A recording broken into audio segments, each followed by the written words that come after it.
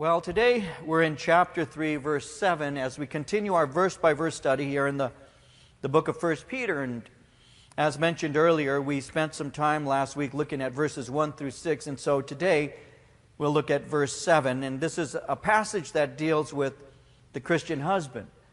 So in verse 7, the Apostle Peter writes, "Likewise, you husbands, dwell with them with understanding, giving honor to the wife as to the weaker vessel, and as being heirs together of the grace of life, that your prayers may not be hindered." So he's writing to husbands. He's writing to the married men. I heard a woman once say that, she said this, she said, "I think men who have a pierced ear are better prepared for marriage because they've experienced pain and they've bought jewelry." And so that's probably... there's some truth to that. We're going to be looking at husbands today. And as we look at husbands, here we have a portion of Scripture where the apostle gives the husband instructions concerning the treatment of his wife. Now, I would remind you, even as we begin to look at this passage, that the apostle Peter is writing to Christians. He's writing to Christian husbands, because a non-believer isn't necessarily open to this kind of instruction. Proverbs 15 verse 12 says, "A scoffer does not love one who corrects him, nor will he go to the wise." There are many people who will go to people who have had several failed relationships, perhaps more than one failed marriage, and for advice they will go to the ones who have failed rather than to the ones who have seen God move in their life and seen their marriages flourish under His hand. Many times people want to receive counsel from those whom they believe are experienced. But experience isn't always the best teacher. And so I have a tendency of wanting to speak to those who have succeeded, because in their success they have also experienced times of trouble and struggle, but they've been able to work their ways through that time of struggle and trouble and have gotten to a place that the Lord is blessing their marriage. And so not everybody wants to receive counsel from those who have wisdom, and very often it's the scoffer who resists that. So the believer will listen to advice where the non-believer does not. Now, as we begin, I'd point something out that's very basic. God designed marriage to have husbands in the leadership role. And this role finds its origin in creation and is intended to ensure order in the home. We all know that a body with two heads is really monstrous. It's really not the way things should be. And every family is to have leadership, and God has created the husband to hold that leadership role. In 1 Corinthians chapter 11, verse 3, the Apostle Paul said this. He said, "I want you to know that the head of every man is Christ, the head of woman is man, and the head of Christ is God." He goes on in the same chapter in verses 8 and 9 to say, "Man is not from woman, but woman from man. Nor was man created for the woman, but woman for the man." God created man, created woman. God intends leadership. Jesus modeled submission to proper relationship with His Father. Even so, we've been seeing in 1 Peter how the apostle has been speaking concerning the proper role of submission within the confines of government and in society at large. And he's been speaking concerning that as it relates to marriage. And so God has created man to be the leader of the home. Now, though God has intended man to lead, some husbands have a difficult time doing so. Perhaps it's because some wives refuse to be led because they believe themselves to be more capable. She may have been leading for a long time and doesn't want to relinquish her power. And that creates tension, especially when the husband believes it's time for him to take that lead. And sometimes, even in frustration, he might try to force his leadership on his wife, and it doesn't work. Some husbands really don't know how to lead. They weren't trained to lead properly. Some had no fathers, or they had improper leadership role models. Some husbands are simply too timid or even afraid to lead. Maybe they're afraid to fall, and they're more comfortable having their wife tell them what to do. It's like that story of those two lions in heaven. And they're all men, and so you look in the front of the line, and there's a sign, and the sign says, "This is a line for all men who are bossed around by their wife." And as far as you could see, there's a line of men. But there's another sign that says, this is the line for those who are not bossed by their wives. And there's only one man standing there. And so someone walks up and says, how come you're standing here? And the guy says, well, I don't know. My wife told me to stand here, and so that's why I'm here. Some men just really don't know how to lead, and they find it more comfortable to be told what to do. Obviously, leading the wife and leading a home isn't easy. Some men don't want to make decisions. They think that things are fine. Their attitude is, why rock the boat? Why change things? It's like that man who said he hadn't spoken to his wife in 18 months because he doesn't like to interrupt her. You know, it's one of those things that he's just comfortable with the way that things are. But God has vested in men the responsibility of leadership in the home. Now that's something that I as a husband am being held accountable for by God Himself. In 1 Timothy chapter 5, verse 8, Paul said, if anyone does not provide for his relatives, and especially for his immediate family, he has denied the faith and is worse than an unbeliever. So I actually stand before God giving an account of the ministry responsibilities that He has given to me and my faithfulness in those things. The Apostle Peter writing here is writing from in two ways. One, he's writing from experience. He was a married man. And secondly, he's writing under the inspiration of the Holy Spirit, and he's beginning to give instructions to husbands.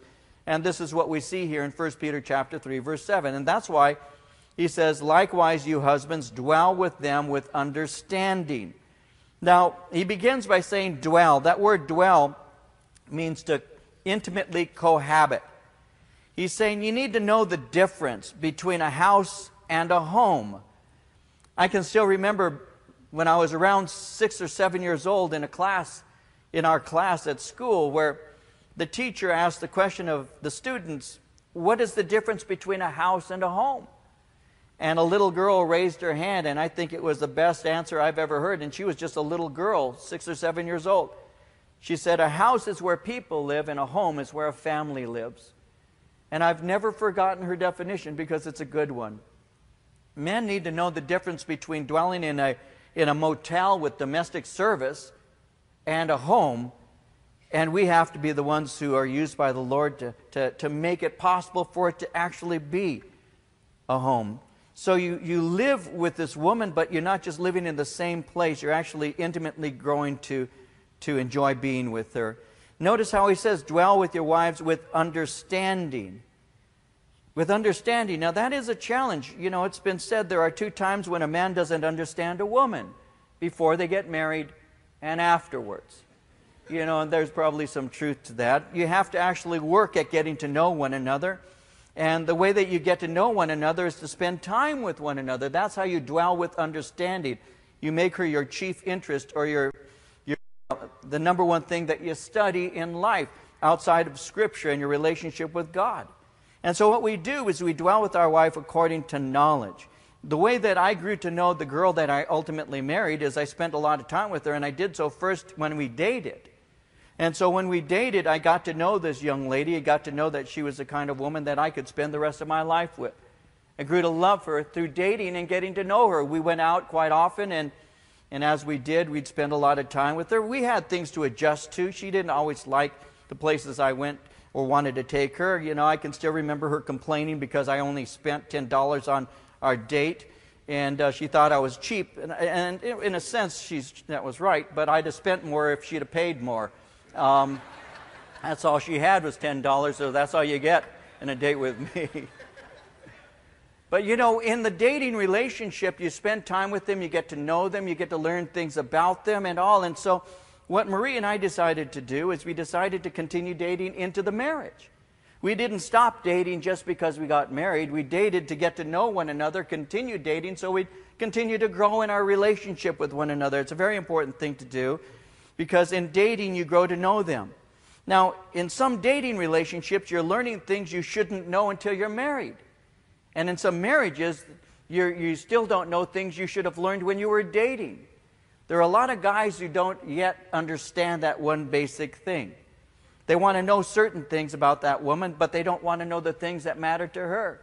So it's an important thing for us as men to take some inventory, because you can actually look within yourself to discover how well you know this woman by simply answering questions that would be related to her. What is her favorite color? What is her favorite meal? What is her dress size? I realize that changes every so often. What's the standard size?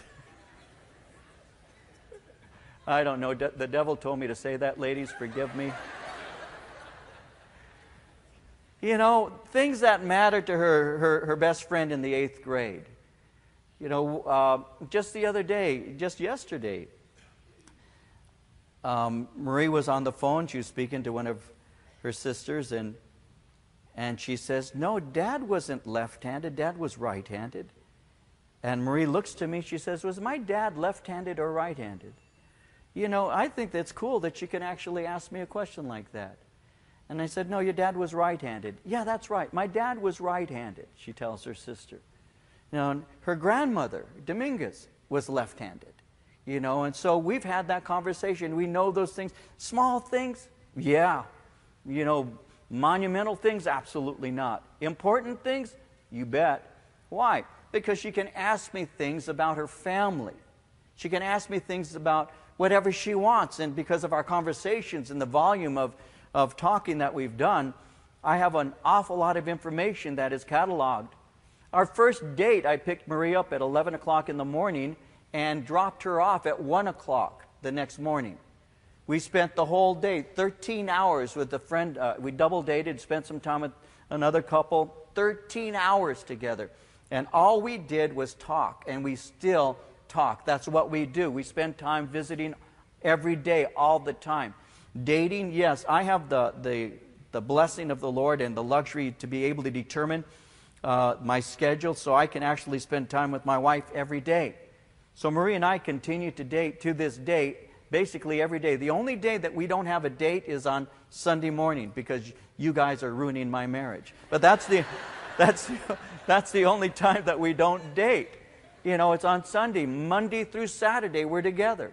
Monday through Saturday we spend time together, and that's what's made our marriage very strong. And over the years, I have, as a husband, as she as a wife, I as a husband have done my best to get to know this woman that I'm married to.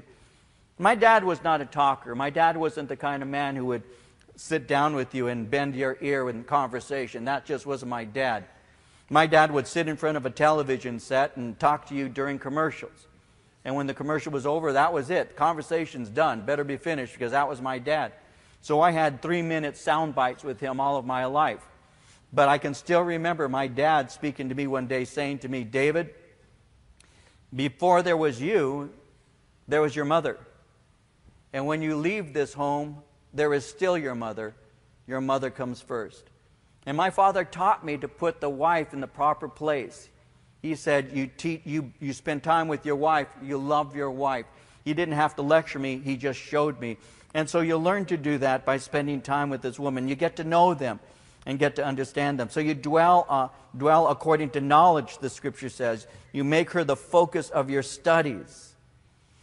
You get to know her, whether she has, a soft spot, whether she is, a kind of person who has a great sense of humor. I learned that very early in our marital relationship. I learned about Marie's sense of humor. I used to have a plastic spider. It's a black widow. I've shared this before. A black widow. It looked real, and I would put it all over the house. So when Marie was making the bed, the black widow would come out from underneath the pillow when she'd lift it, and she'd scream. And I'd be in the other room, and I'd go, "Ha, ha." And I'd go and get it. And I'd put it away. "Yeah, I don't like that. Don't do that." "Okay." And then I put it in the freezer. So when she's pulling some meat out, it would fall out. "Ah!" And I'd, "Ha, ha." And I did that all the time. And then one day I decided to put it in the cream that she uses to remove her makeup. And she had been working all afternoon into like 2 or 3 in the morning trying to hem some drapes in our front room, and she wasn't having a very good time with that. I could hear her crying to the Lord, "Jesus, help me. Jesus, help me. I just can't do this. Jesus, help me." And I'm laying in bed thinking, Yeah, help her. I need to go to sleep. But no, I remember I could hear her.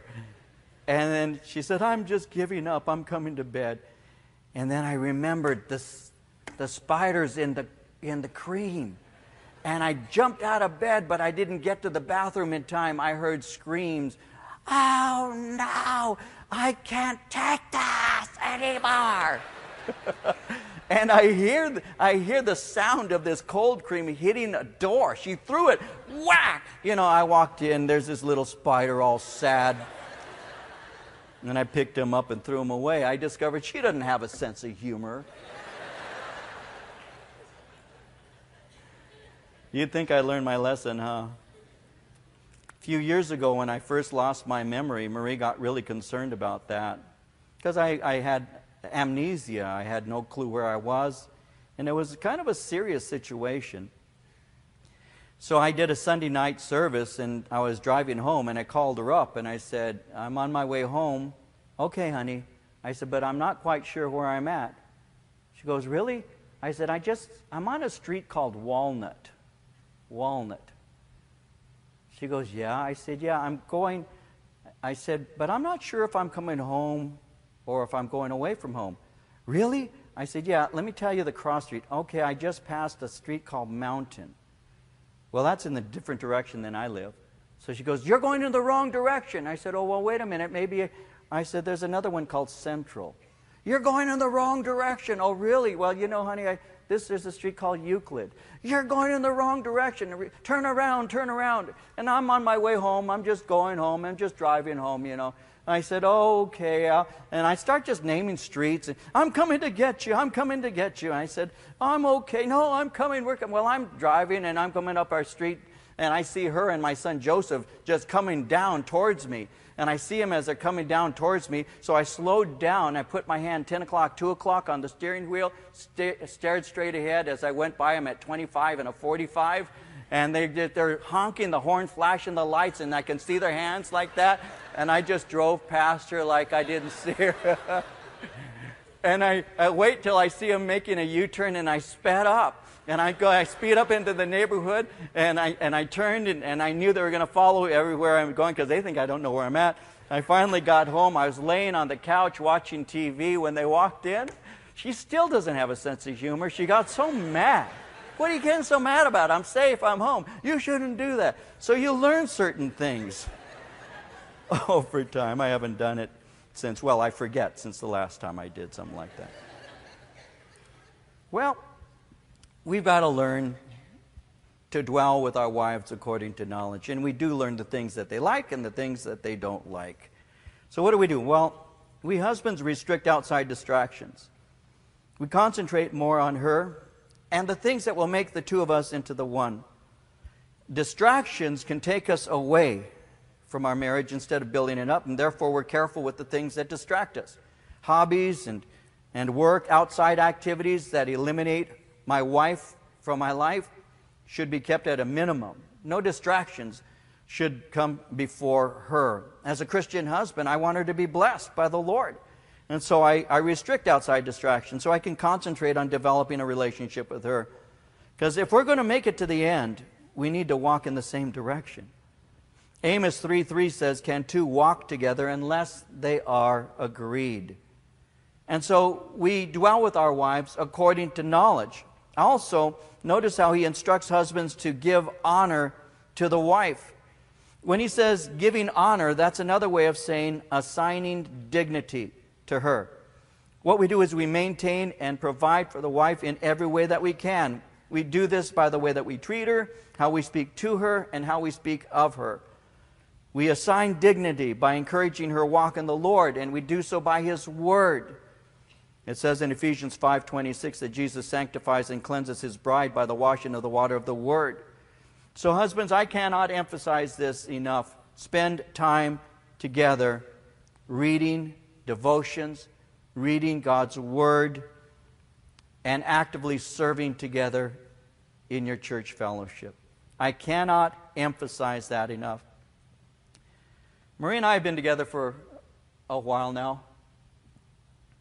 She was 22 and I was 24 when we met.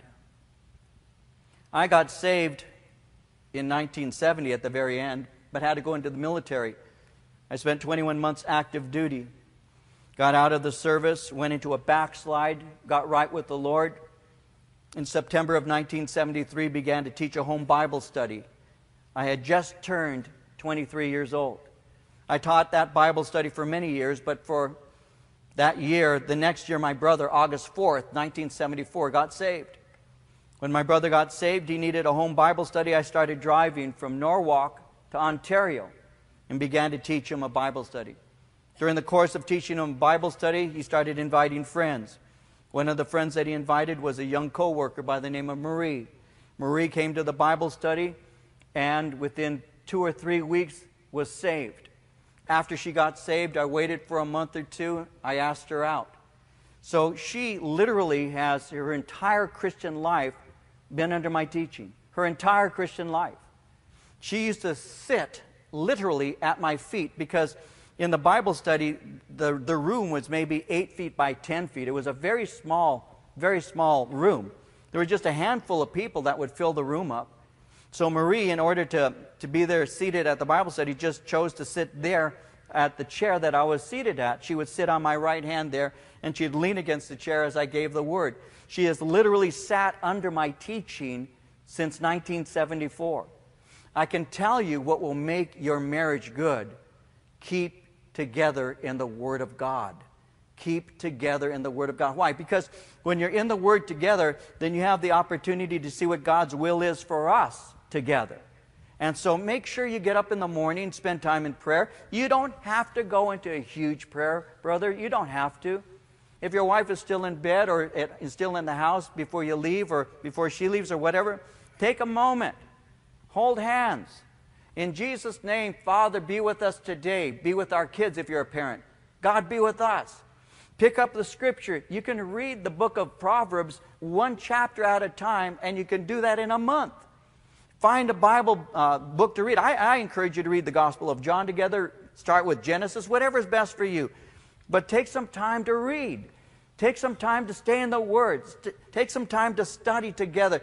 Serve the Lord together. Talk about Jesus together. That's what Marie and I have done for all of these years. And that's what has helped me. Listen, I was a new believer, basically, when I started teaching. I was only, I don't even know, 3 years old or so in the Lord when I actually began to study the Word of God and try and communicate it. So Marie didn't marry Pastor David. Marie married David, who wanted to serve God. That's who she married. And when she married this man, over the years, she's been able to grow under my ministry, and together we've served, and together we've grown. But if you're going to have a solid marriage, remember that the Word of God sanctifies and cleanses the wife. Now, he speaks of assigning honor. That also concerns lifting her up instead of running her down. The way that you speak to your wife encourages her or diminishes her personal value. I believe it important to do this on a daily basis. Tell your wife how much you love her. A lot of guys don't. A lot of guys don't. It's like that old man who was married 40 years and he says, my wife wants me to tell her I love her. I told her I loved her the day we got married. How many times do I have to say it? I tell my wife, and I'm not saying this, oh, I'm so good. Some guys think that way, even though that's true. No, I don't come off that way. I hope I don't. I'm just telling you what God has given to me that has made my marriage solid. I learned it. Tell your wife every day how much you love her. You don't have to get on your knees and, oh, you are the most precious. You don't have to do that unless that's how you're so moved, and then we do offer counseling. No, all I'm saying is just tell her, baby, I love you. Baby, that was hard for me to do. I've shared this with you again. These are all lessons I learned in the early days, and I repeat them because they were benchmarks for me. There I was in an office. Marie calls me. We haven't been married more than several months. I speak to her for a moment. She says to me, okay, honey, I'll talk to you later. And I say, okay, bye. She says, tell me you love me. And I say, yeah. Yeah, of course. No, tell me you love me. I said, you know. She goes, I'm not hanging up unless you tell me you love me. And I said, what's wrong with you? And my boss, who had been married 25 years, turns to me and he says, just tell her you love her or she won't hang up. That was a voice of experience. But I learned a long time ago. It's not an insecurity on her part. It's not a weakness or a frailty on her part. It's how she's made up. She wants to know that the guy she's with loves her. So tell her you love her. Tell her every day. Use words and use actions. But let her know. I tell my wife she's beautiful. I tell her that all the time. Baby, you are gorgeous. Yesterday we're driving. I'm looking at her and I'm driving. And it's dangerous to drive with her. I have to keep my eyes on the road ahead. But I'm looking at her and I go, baby, you're so beautiful. And it's not like she's like so insecure. Oh, you got to tell me that, or I feel like I'm a wart. No, it's not that at all. It's that she appreciates it. She appreciates it, and so tell her you love her. Tell her she's beautiful. Tell her how important she is to you. Be considerate of her. Let her know, because those are things that are very, very important. They really, really are. It helps to develop her dignity. It helps her to understand how important she really is. And I think we should tell them all the time. And we need to tell her how much we value her. And we should do that openly, not something that you do behind closed doors, but you do it openly. I'll say this quickly. There are men who look at me, and I know this, as being some kind of wimpy dude. I understand that. Oh man, if you were a real man, you'd know how to treat that woman. They think I'm a wimp, and I don't have a problem with that at all. I really don't. But I've got a great marriage, and I've got a great wife, and I'm very happy, and I would put my marriage up against anybody's who think that by being Mr. Macho that you're going to have a good marriage. Anybody. For me, I have invested in the woman that I'm going to live with until until she places me in the arms of Jesus Christ. That's how it's going to be. Because one of these days, either she's going to place me in his arms when I die, or I will place her in his arms when she goes home. And I will have no regrets. I will not have this, I wish I'd have told her how much I loved her. I wish I'd have told her how beautiful she is. I wish. I have done too many funerals. I've been to too many funerals where that husband is regretting that he didn't spend more time with the wife, that he didn't tell her how special she was. And that husband's heart is broken because it's too late. Well, I made up my mind a long time ago. When she sees me in that casket, she will hear my voice in her mind, and she will hear these words, Marie, baby, I love you. You are beautiful, and I'm waiting for you. That will be in her heart because I planted it there. Husbands, love your wives. Pour into them that they may know how valuable they are now, because you don't want to bury them one day and wish that you'd have told her one last time. You see, my grandmother was angry at my grandfather, and he went to give her a goodbye kiss as he went to work. He was 50 years old. He went to kiss my grandmother, and she turned her face from him. And he went to work. And that day on the job, he used to work in a lumber yard, and he was in an area where they did a lot of grinding of the wood and all. So there was a lot of dust and sawdust in the air.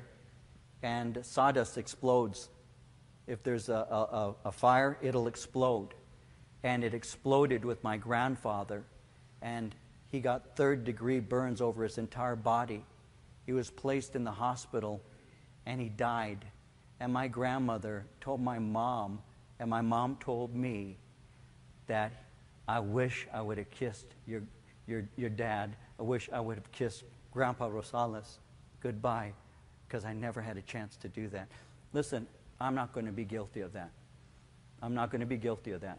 My wife is told every day how much I love her. She's told every day how important she is to me.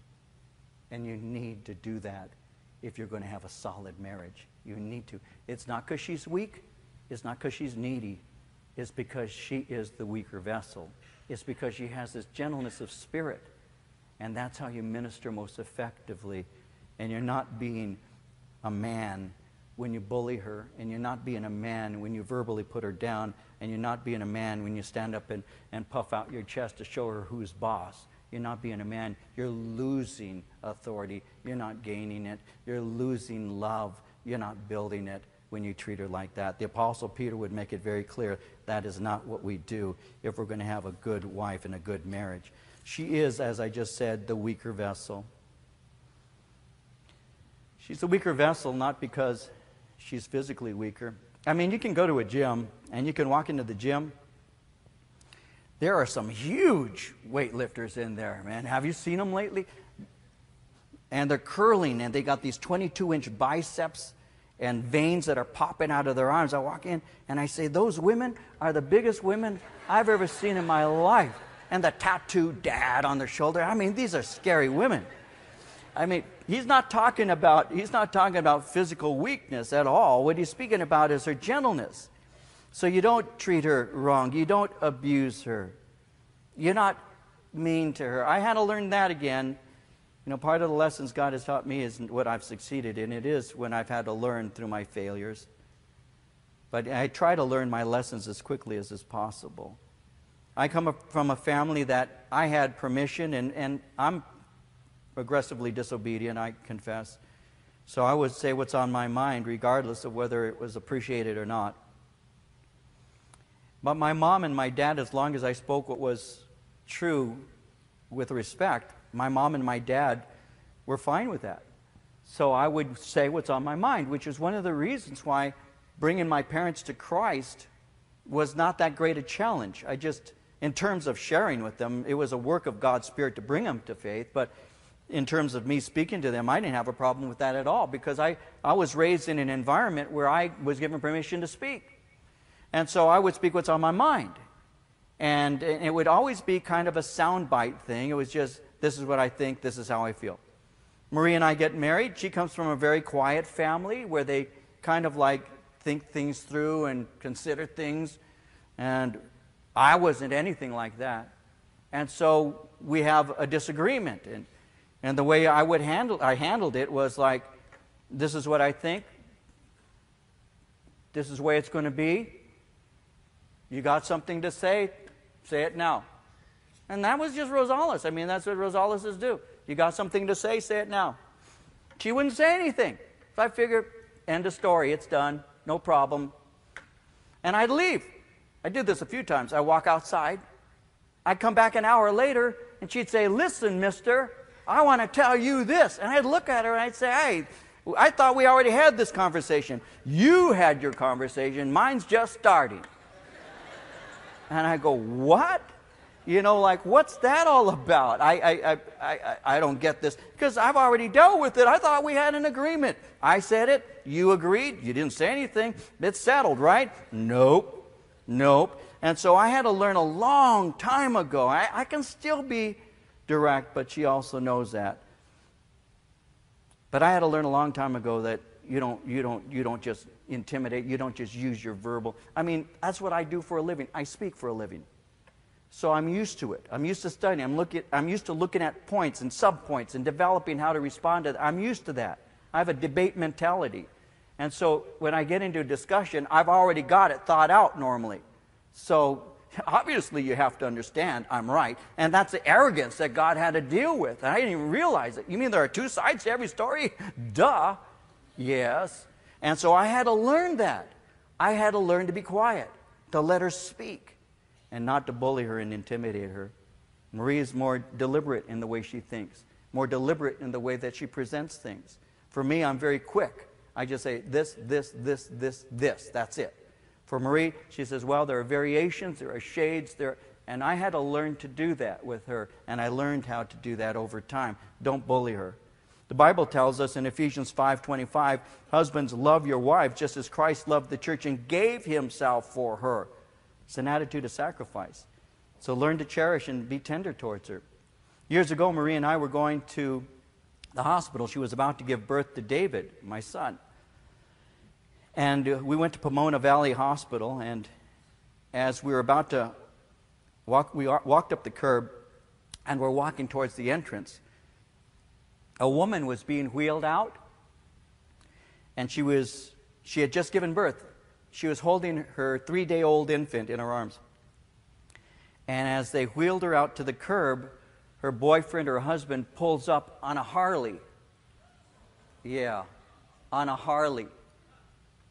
And she climbs out of the wheelchair, and she climbs on the back of this Harley with her infant and drives away. The nurse turns and looks at Marie and me with this look of disgust, like, can you believe what this guy just did? And I looked back at the woman, and I thought, I have to apologize for all human beings, all males on the face of the earth, for what this guy just did. Because that, to me, was so amazingly stupid. And I will use the word stupid, forgive me. To us in my house, that was a word that you shouldn't use. That is what that was. And I could not believe it. You see, when Marie gave birth to Corinne, because she gave birth, she had, 33 hours of labor. Then she gives birth to this baby. It was tough for her. And so we lived in a small apartment in Roland Heights, and I literally carried her up the stairs and carried her down the stairs for 2 weeks because she was healing up. Now she carries me up the stairs and carries me down. But at that time, I used to carry her. And I would carry her up the stairs because she was healing. And it took her no less than 2 weeks. And so this woman just gave birth, and she's on the back of a hardtail Harley. Unbelievable. But there are men who don't have the common sense that God gave them at birth. They just don't think. If you love your wife, you make her life easier, not harder, less pain, not more. And that's how husbands treat the wives. And that's basically what he's saying. We value her. We regard her. We treat her like a lady. We treat her as if she's the most important person in our life. We treat her tenderly. We treat her lovingly. Ephesians 5:28 and 29 says, husbands ought to love their own wives as their own bodies. He who loves his wife loves himself. No one ever hated his own flesh, but nourishes and cherishes it, just as the Lord does the church. Yelling and demanding isn't the way to lead a wife. Bullying and demeaning destroys her, breaks her spirit. Reckless words, according to Proverbs 12:18, pierce like a sword, but the tongue of the wise brings healing. So we realize that we are one. We're a team. We stand together or fall together. We are called equally to enjoy the Lord, enter His glory together. And as such, I have an awareness that my wife reveals much about me. Your wife, husband, is the greatest reflection and open expression of your walk with the Lord Jesus Christ. When I have interviewed men to become on position of staff here, I want to see their wife because she is his most obvious ministry. Not what he can bring with his eloquence or his service, but what is his wife like? Because according to 1 Corinthians chapter 11, verse 7, the woman is the glory of the man. It can seem self-serving, forgive me. People who know of our ministry know that the pastor of the church loves his wife. Everybody knows that. I'm very well known, to be honest with you, for that one thing. I go places where I'm speaking as a guest and people will walk up to me and will say, I listened to you on the radio, say hi to Marie. Because I mentioned her and I don't even think about it. I just do. I don't have in my notes, mention Marie here. I just do out of the abundance of my heart. So I don't even think about that. Anybody who's ever met Marie, forgive me if this sounds bragging, but I will brag on her for a moment. Anybody who's ever met Marie will say she's a very, very sweet lady and very loving, and indeed she is. She is. Absolutely. But I've shared this with you before, how that when Marie and I were first dating, Marie wasn't like that openly. She's very closed. See, I was a Jesus freak. Jesus freaks hug everybody. Jesus freaks will say, love you, man. That's what we did. And we sincerely did. Marie came from a more rigid, traditional background. She's more reserved. And so when we were dating, something happened. She got hurt emotionally over something. And I was there when she began to cry. And I went up to her to hug her, to comfort her. And she pushed me. She pushed me away. She said, don't touch me. I don't like it when people touch me when I'm upset. And I looked at her and I said, I really don't care. And I grabbed her again and I pulled her to myself and I said, you need to be comforted and I'm going to hold you until you are. In a nice way. And I told her, I said, let me tell you something. Christians love one another. And what I'm doing is expressing my concern for you. And I'm not going to have you stop me from being expressive about my love. People in this church think I'm the reserved one. You're wrong. My wife is. But if you meet my wife, you would say she's a loving woman. Where do you think she got that from? The husband has that influence in the life of the wife. The woman is the glory of the man. I, in the Lord Jesus Christ, if this is not a boast, forgive me if it sounds that way, have had that influence in her. You're going to love, you're going to learn to trust, you're going to be that way because that's what we're going to be together. We're going to love. That's how it works. So you may think, oh, Pastor David's so reserved. I'm the hugger in the family. I'm the one who kisses in the family. Marie learned that through me. My kids are all that way. They learned that through their dad. My grandchildren are all that way. They learned that through their grandfather and grandma. But where did grandma learn that? She learned that through her boyfriend, who became her husband, who all of these years has cherished and loved her and shown her what love is. That's how it works. Finally, husbands.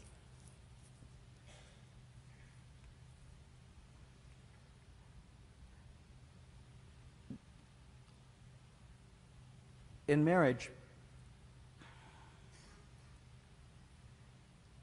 who is the most important man in your wife's life? The obvious answer would be Jesus Christ. Yes, that's a given.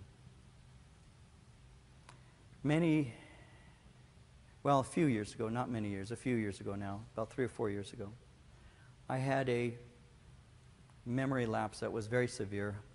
It's been a few years now.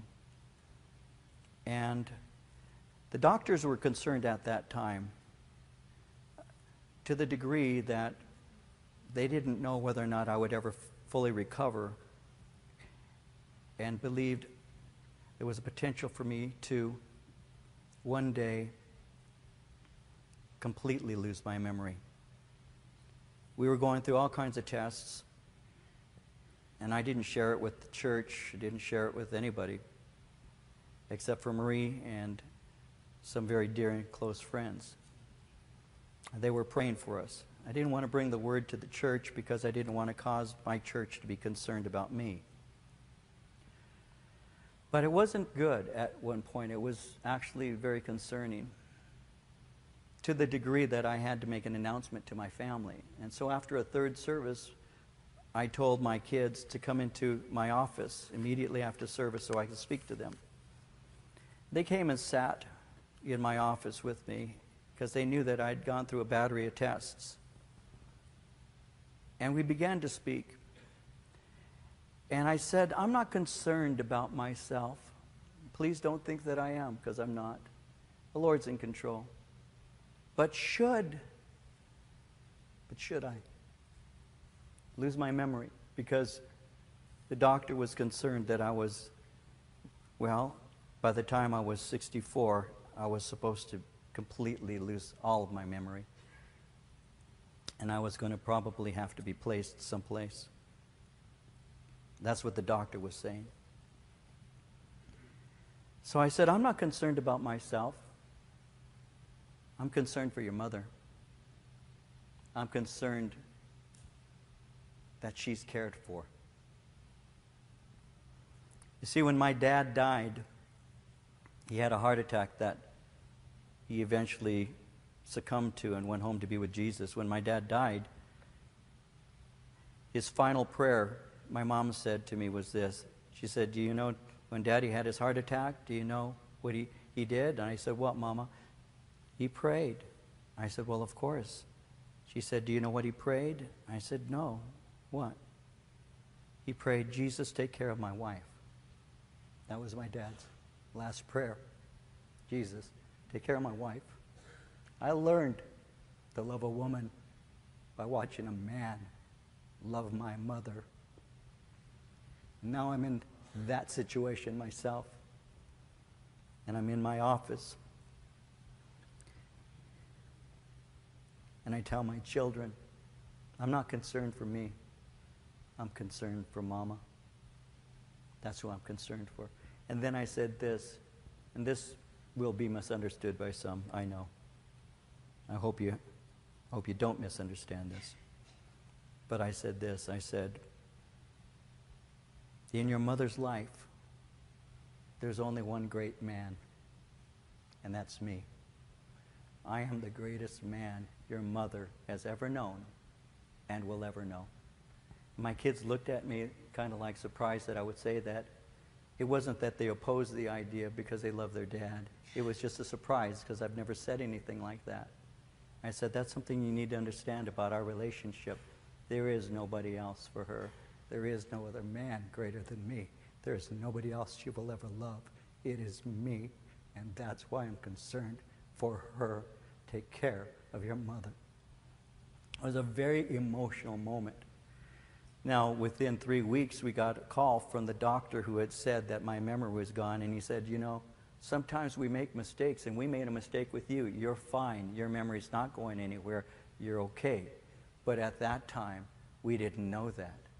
And I'm fine and have been fine now for the last several years, I think. I don't remember, but I'm pretty sure. But my final thought, my brothers, fellow husbands, can your wife say that about you? And I don't say that like mine can say that about me, you're nothing. No, what I'm saying is, can your wife, if your wife and I had a conversation and I said to her, who is the greatest man in your life outside of Jesus Christ? Would your name instantly come upon her lips and she'd say, my honey, I love him. He is the greatest. If not, make it your aim.